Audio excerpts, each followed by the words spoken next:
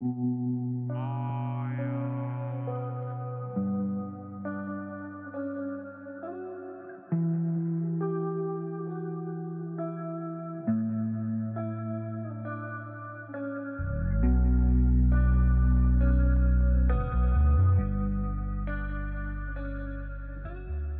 this video, I'm looking at a new FreeBSD based OS called CultBSD. And it is described by the developer as an experimental project based on FreeBSD to create a perfect way to install FreeBSD and also to give you the ability to back up or clone your installation to an external hard drive that could be also bootable. It's very much work in progress and is the 4th pre-alpha, but it already has a few interesting points. So, looking on the SourceForge page, you can see that it's being developed actively. At the time of this video, it was 15 hours since the latest upload or alteration. And the version that we'll be looking at is the Mate edition, which is in a compressed image file. There are some instructions on this page if you want to decompress it and write it to a USB stick. And the default password is 123 for both the live image and the root. Downloading it, and it is a hefty size at 3.2 gigabytes, but it's not the biggest I've ever seen.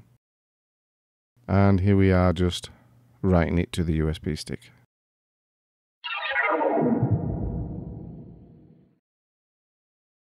Right, I'm going to boot this. Looks pretty standard so far for a FreeBSD. And here comes the login screen. Very nice indeed. It's quite bright. And you're presented with just the pass, no actual credentials needed. And Zen Mate edition, yeah. So the password of 123 takes us into, hopefully takes us into the desktop. Oh, there we go. Oh, very nice. I like the addition of the window inviting you to go to the website. So it's all nice and clean, if not a bit bright. You get applications, places, system, so pretty standard. But I do like this bit here, and this is like it's like almost like a global menu that applies to whichever window you've got open at the time. So that's kind of nice. Calendar, date, and screen lock, etc. So looking good so far. We'll have a look at what's in the menus.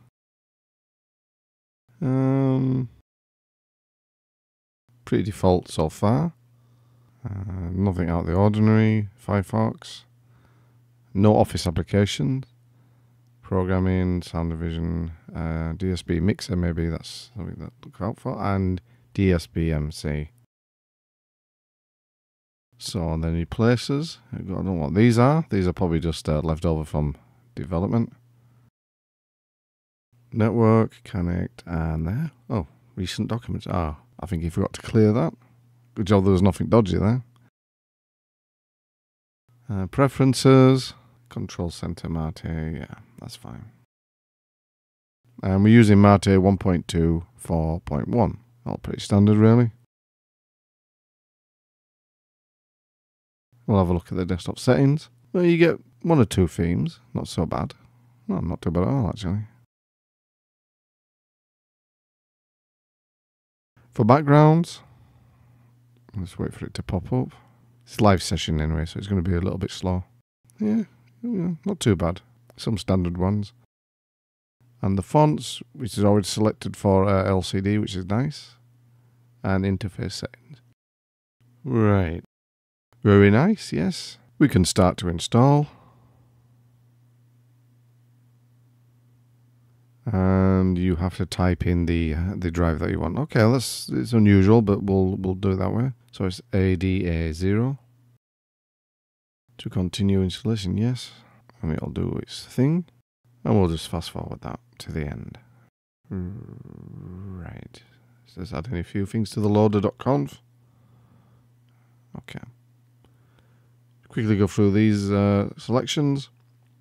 Create a new user.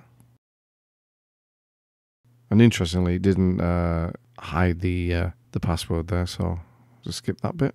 We're all finished. Okay. Sender. Oh yes, it's Chris from Greece. Oh, he's a user that I recognise from the FreeBSD forums.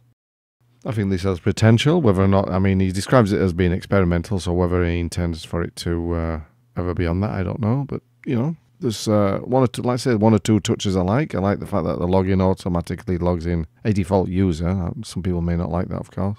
So you just put in the password. And the menu system at the top where it, past the right-hand side, it relates to the window that's open. I kind of like that. That's a nice touch. So, yes. That's it. Just a quick look, really. A new. It's always interesting when we get a new FreeBSD-based OS. There's been one or two pop up over the years, of course, and they've, after a promising start, they've disappeared or not continued. So hopefully, this is not going to be one of them. But we'll see. Time will tell. Anyway, check out. I'll give you the links in the description box down below. Go and check out the OS if you want. Drop the developer some suggestions. And thanks for watching. I'll catch you next time.